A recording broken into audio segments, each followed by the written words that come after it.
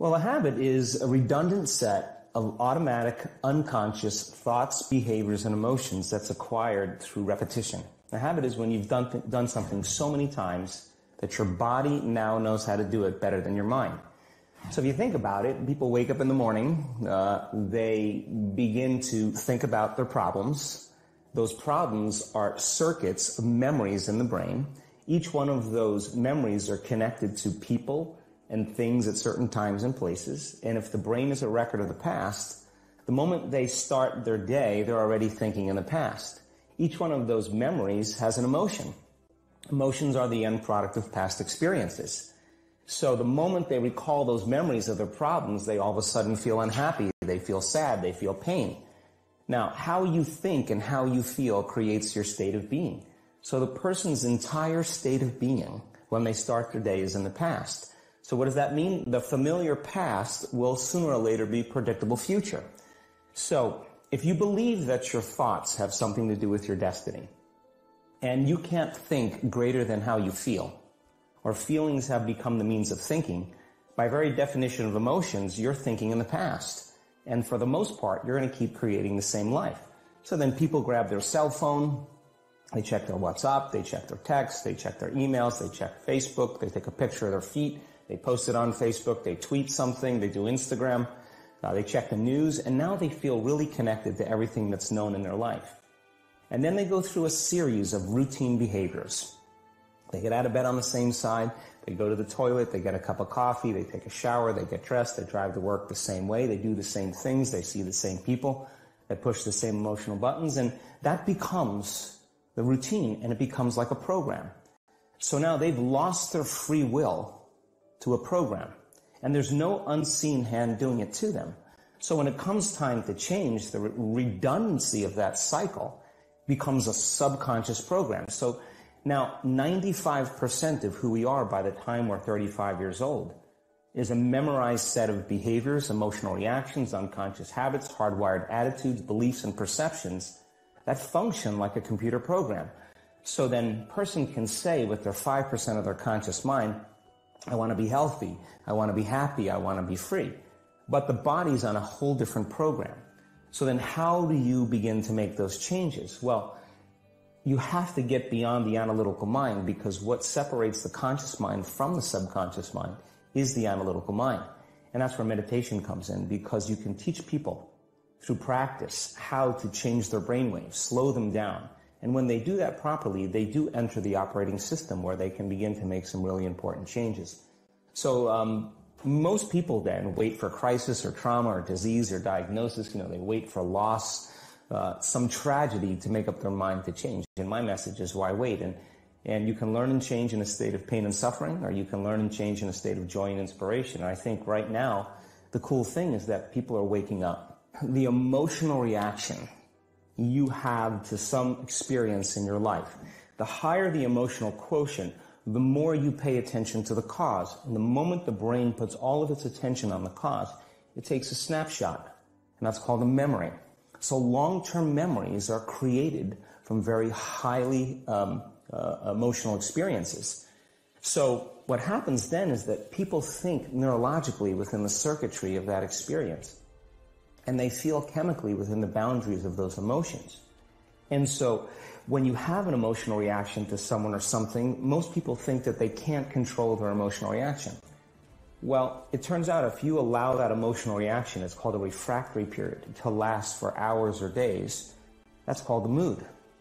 I say to someone, hey, what's up? You say, I'm in a mood. Well, why are you in a mood? Well, I had this thing happen to me 5 days ago, and I'm having one long emotional reaction. If you keep that same emotional reaction going on for weeks or months, that's called temperament. Why is he so bitter? I don't know. Let's ask him. Why is he so bitter? Why are you bitter? Well, I had this thing happen to me 9 months ago. And if you keep that same emotional reaction going on for years on end, that's called a personality trait. And so learning how to shorten your refractory period of emotional reactions is really where the work starts. So then people, when they have an event, what they do is they keep recalling the event, because the emotions of stress hormones, the survival emotions, are saying, pay attention to what happened, because you want to be prepared if it happens again. Turns out most people spend 70% of their life living in survival and living in stress. So they're always anticipating the worst case scenario based on a past experience. And they're literally, out of the infinite potentials in the quantum field, they're selecting the worst possible outcome, and they're beginning to emotionally embrace it with fear. And they're conditioning their body into a state of fear. Do that enough times, body has a panic attack without you. You can't even predict it because it's programmed subconsciously. So then you say to the person, why are you this way? And they'll say, I am this way because of this event that happened to me 15 or 20 years ago. And what that means from a biological standpoint is that they haven't been able to change since that event. So then the emotions from the experience tend to give the body and the brain a rush of energy. So people become addicted to the rush of those emotions, and they use the problems and conditions in their life to reaffirm their limitation, so at least they can feel something. So now when it comes time to change, you say to the person, why are you this way? Well, every time they recall the event, they're producing the same chemistry in their brain and body as if the event is occurring, firing and wiring the same circuits and sending the same emotional signature to the body. Well, what's the relevance behind that? Well, your body is the unconscious mind. It doesn't know the difference between the experience that's creating the emotion and the emotion that you're creating by thought alone. So the body's believing is living in the same past experience 24 hours a day, 7 days a week, 365 days a year. And so then when those emotions influence certain thoughts, and they do, and then those thoughts create the same emotions, and those same emotions influence the same thoughts, now the entire person's state of being is in the past.